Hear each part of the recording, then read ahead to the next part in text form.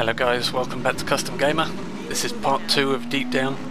If you missed part 1, I'll put an annotation on the screen about nowish. So we just turned off the Combine Force Field and now we're going through the tunnel.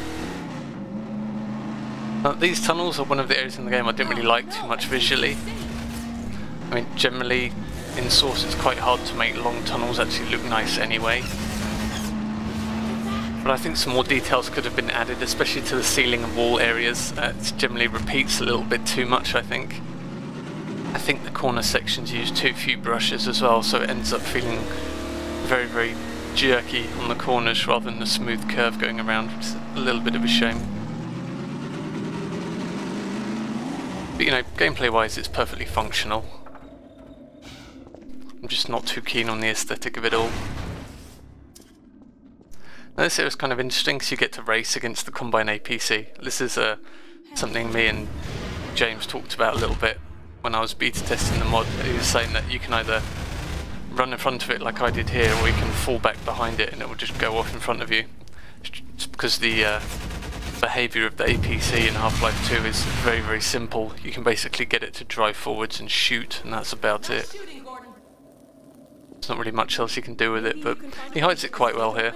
And the introduction of it is quite nice, having it come out from behind the shipping container. It's a nice fun moment where I don't think I've really seen in any other Half-Life mods where you're kind of racing against a Combine APC like that. Nothing comes to mind anyway. Yeah, this area here, in fact this whole section really I wasn't too keen on, if I'm honest. I mean, there's a kind of a disconnect between the gate here and another gate further on round the corner, and the first problem I had with it is that it's not really clear where you're meant to go from here onwards. I mean, when I first played the mod I was looking around this area for ages trying to find a door in the wall that I could go through or some other way to progress. It didn't actually occur to me that you're just kind of meant to walk down this huge area on foot. James did add the kind of flare in the distance there to kind of get the player's attention, which was a great addition. That certainly helps. But I just feel like this gate here is kind of redundant. Why not have the car just stop at the gate up here, where the actual progression of the map is? There's kind of this large dead space here with no actual gameplay. It just kind of serves to confuse the player a little bit, I think.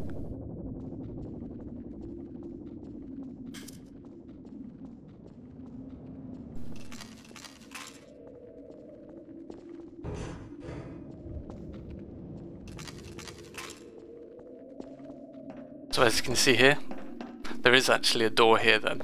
This is kind of what I'm talking about, so you'd stop the car next to this gate and you'd see the locked door here, and then you'd probably see the tunnel grate here, and it just makes a lot more sense than stopping all the way back there and then walking that huge distance.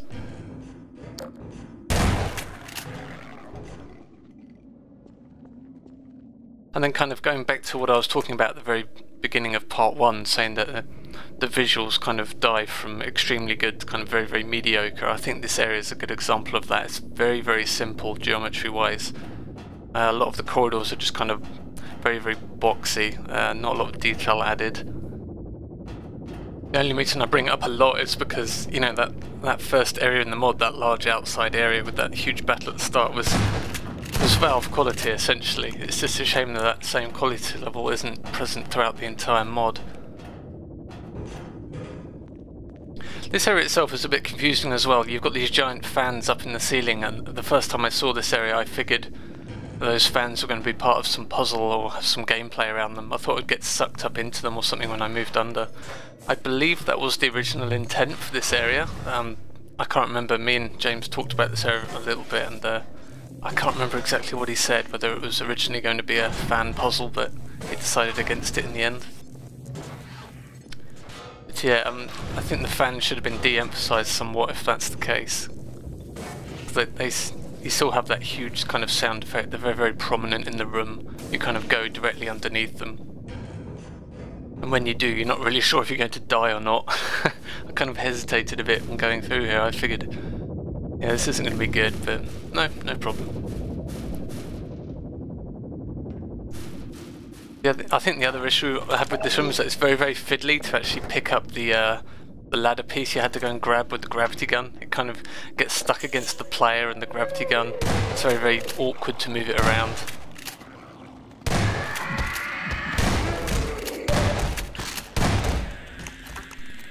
I think something that could have really helped the visuals in this area is just little simple things like railings that will stop the player falling down that pit in the centre. Just little things like that which add little details, kind of greebling to like the walls and ceiling and things like that. It doesn't even really need to make much sense, it just breaks up the silhouettes of the brushes a bit, which really, really helps in a game like Half-Life or any brush-based engine game really. You just want to hide the simplicity of the environment as much as you can.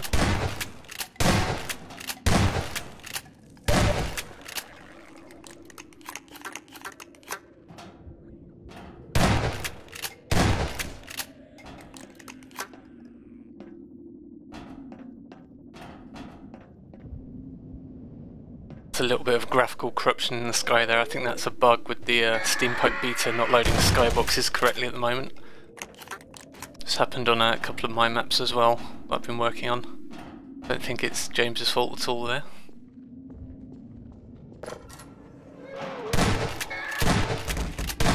So we emerge back into the control room.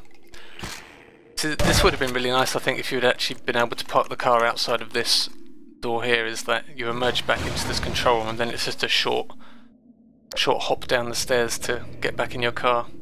As it stands now, you have to run all the way back to the first barricade. It just seems kind of irrelevant really, this whole stretch of road here between you and the car.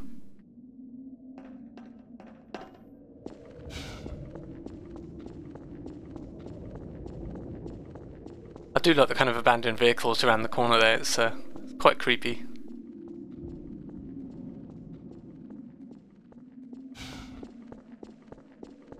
Good job.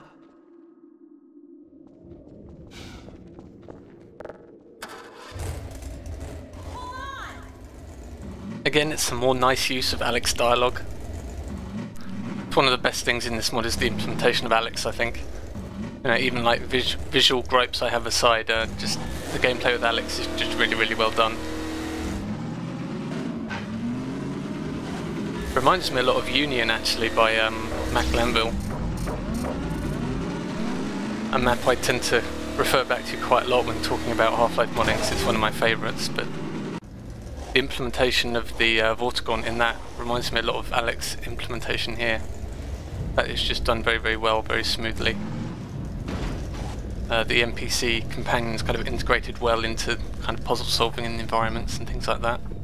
So in Union you had to use the Vortigon to open up various doors for you, whereas in Deep Down, Alex is generally used to kind of activate things for you as well in certain different areas.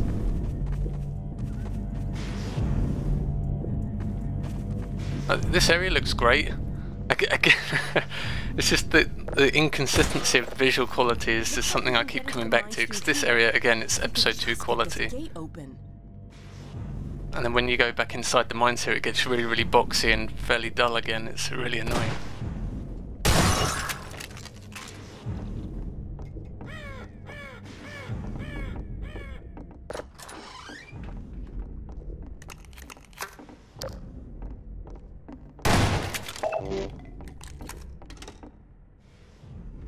What's wrong with this lift?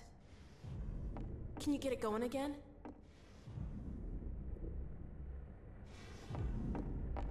There you go, we've got our new task, fix the lift.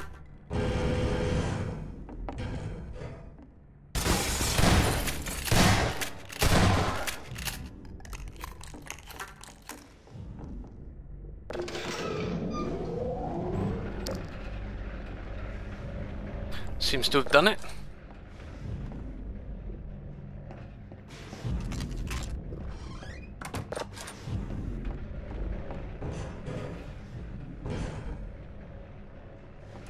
I never actually tried, but I wonder if you can turn off the thumper there. That would have been nice. Just have a little event happen if you do decide to turn it off, just completely unrelated to the story of the game. Just be nice to kind of react to players doing that. Have like a little antlion ambush or something. I'll have to go back and see if you can turn it off. And now we get into the mines, which is kind of our location we'll be staying in for the rest of the mod. And for the most part, they're done really, really well. There are a couple of, again, like I mentioned, corridors which seem very, very boxy. But for the most part, the aesthetic is basically the same as in episode 2. It's just, I think episode 2 has slightly more variety in environments.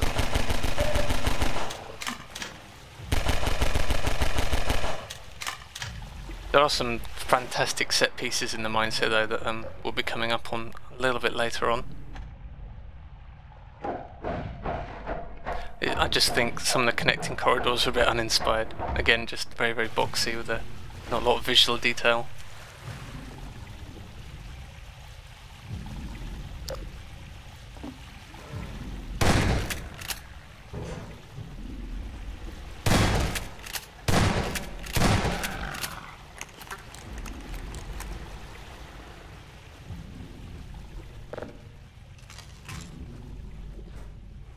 This is where we can open up the front door. Have to be a little bit careful, of course.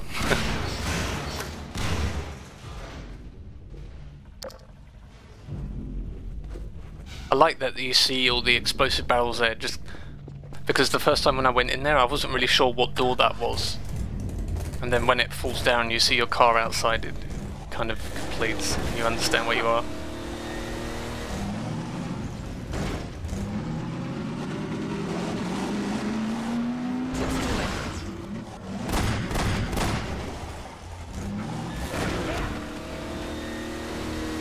Again, I think some of the corners in here, some of the 90-degree turns, are perhaps a little harsh for the car.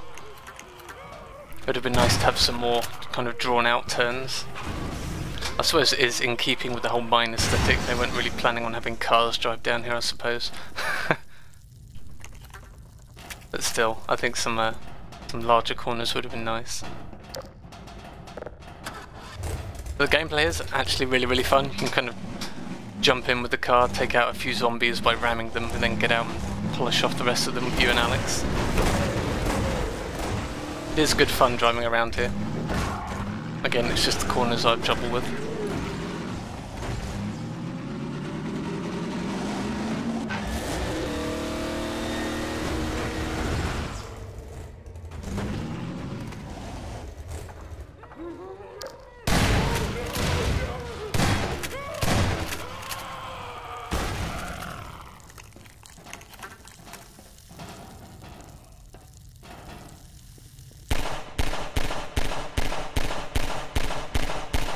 Just can't wait to blow this guy away.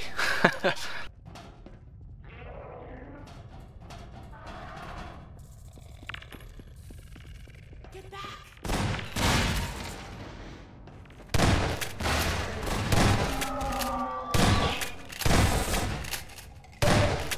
So this area is quite nice. You see the locked gate in front of the car back there, so you're kind of looking for a way to get around it.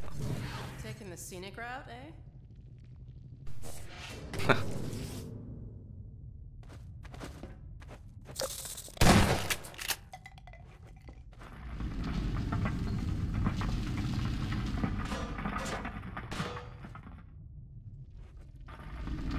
This area is kind of scary to get across. To get all this debris constantly falling down, you have to kind of time your jump across.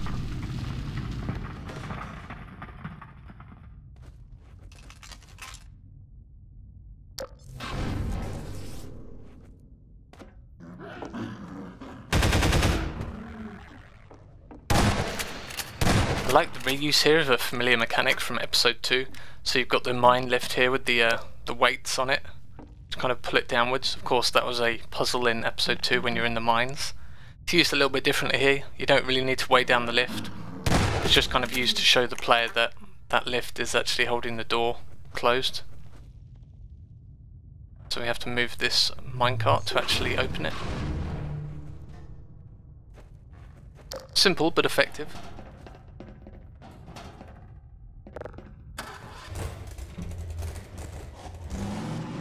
Nice job. Hey, you found a gun.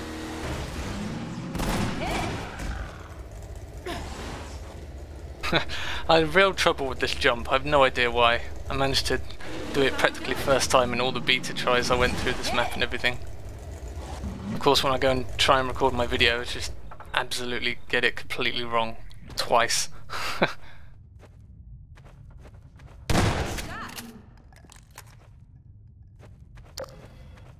Luckily, this is a we can salvage this a bit by just kind of driving carefully around the side of the bottomless pit.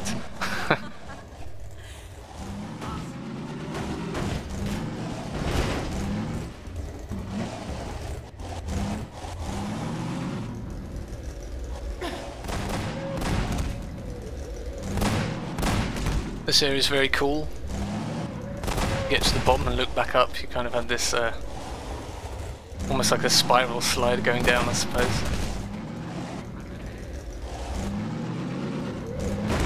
Some nice displacement usage here, actually.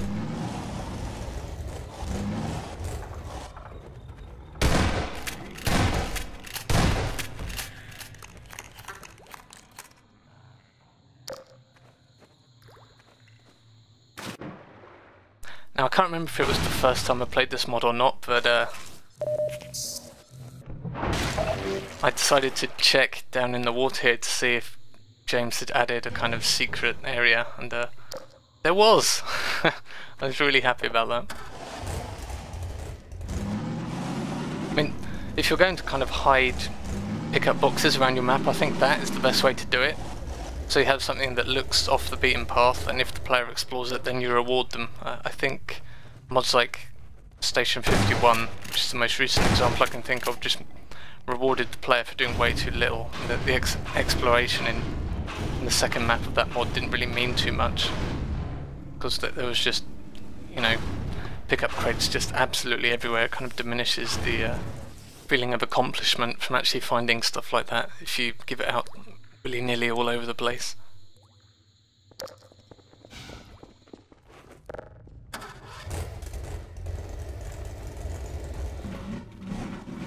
Now I was actually fairly hesitant about this jump the first time I played this mod. It kind of looks like you're not going to make it.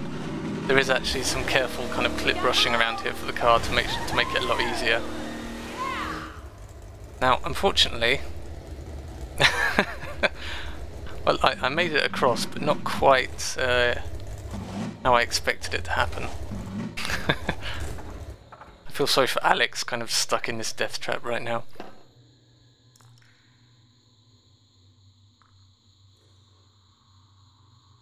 Picture extremely relevant, I think. Yeah, most of the time when I played this mod, I kind of make it over, no problem. It's a very good job you don't get car sick, yes.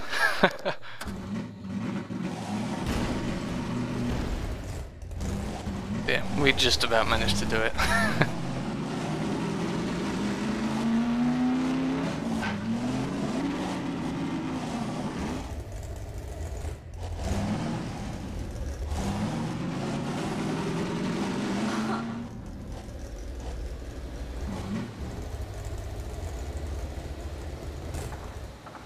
Here we go, a nice little vista before going on to the next part of the map. This area is very cool. Unfortunately there's some visual oversights, so things like these displacements here don't quite meet up with the brush geometry, unfortunately. Aside from that, it's a very nice looking area, great use of the waterfall particle effect. The only real thing here, I mean this is a problem in all kind of Source Engine mods, but there's no actual particle lighting in the Source Engine, so you end up with these kind of full bright particle effects in a very dark area. It looks a little bit strange, but again, there's nothing James can do about that. It's a limitation of the current Source Engine.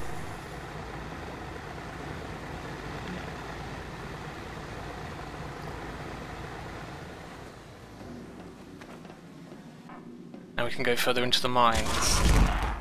And again, these corridors here are just incredibly simple, kind of tubes with no real detail in them, unfortunately.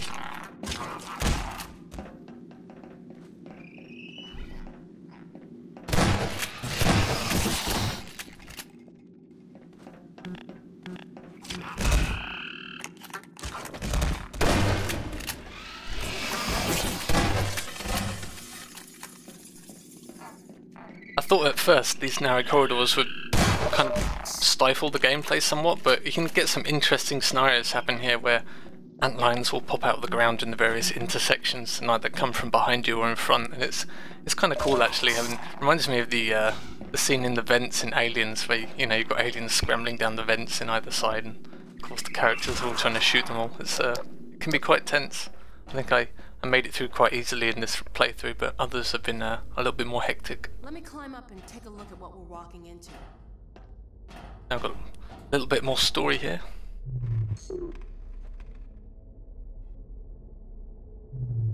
Trying to grab, I think it's a crate up there. Can't quite tell from this distance.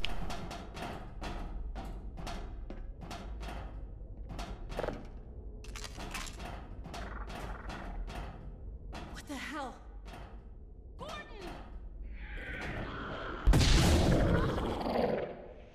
Unfortunately, there seems to be a little bit of a bug that happens here when that advisor screaming hits you. You notice the weapon model is out of place. This has happened to me on 2 separate playthroughs. It doesn't seem to happen to everyone, but it's the view model _ fov which gets changed, so you can just copy the writing on the screen to get it back to where it was. It's view model _ fov, and you want to set it back to 75 to get the weapon model looking correct. Again, it doesn't seem to happen every time, but just heads up. I'll see you for part 3.